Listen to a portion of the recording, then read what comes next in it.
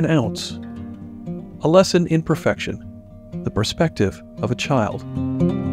I'm Jim Fugate, and it's my privilege to share an ounce with you. I had a very simple and quiet, yet profound experience about 10 years ago in Winchester Hills, just outside St. George, Utah. It was a Sunday morning, and I was sitting with my wife in the pews at church.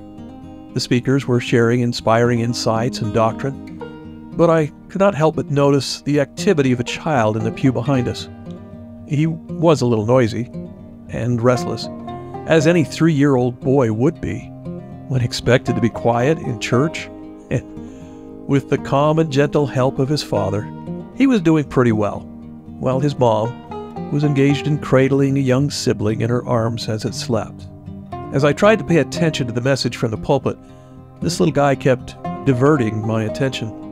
But I was determined not to be annoyed. He was doing the very best he could, and so was his dad. I was not going to turn around and glare at them. I just had a smile in my heart, remembering when my wife and I used to tag team in corralling 4 active little ones with huge imaginations and active minds during church services. To help direct this boy's attention and energy, his dad gave him some paper and a few crayons and encouraged him to create a picture. The boy did his best, but still he wiggled and squirmed and just kept talking, as quietly as he could, to the characters he was placing on the paper and his dad, who watched patiently over him. Apparently whispering was not something the boy was familiar with. When the picture was finished, he excitedly showed it to his father and pointed out the characters and the other things he'd made with the crayons. And then he began to note the colors he had used. It was surprising how well he spoke, considering his age. But then he paused a little and said, "And this is Yowo. I know that's not how you say it. I'm trying, but it's as good as I can do it." His father replied, "I understand. You are doing it really good. You'll get it right." The young lad said, "Yeah, Yowo isn't the right way to say it, though." And then I heard the most beautiful sermon.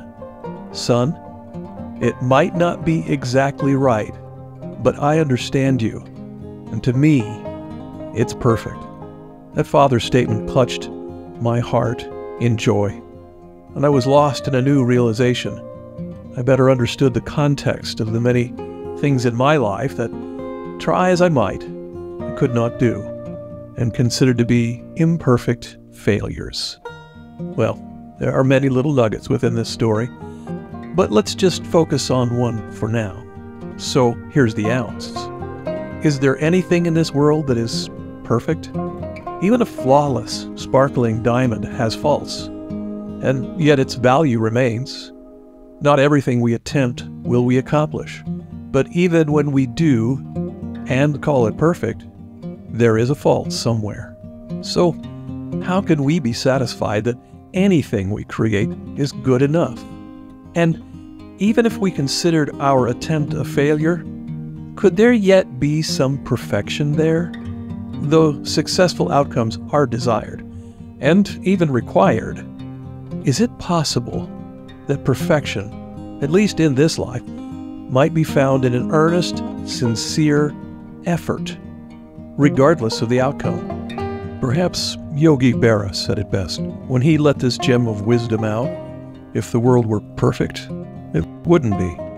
And after all, Yowo, by any other name, is still yellow when it's spoken by a child, at least as far as I'm concerned. And that's it, an ounce submitted for your consideration.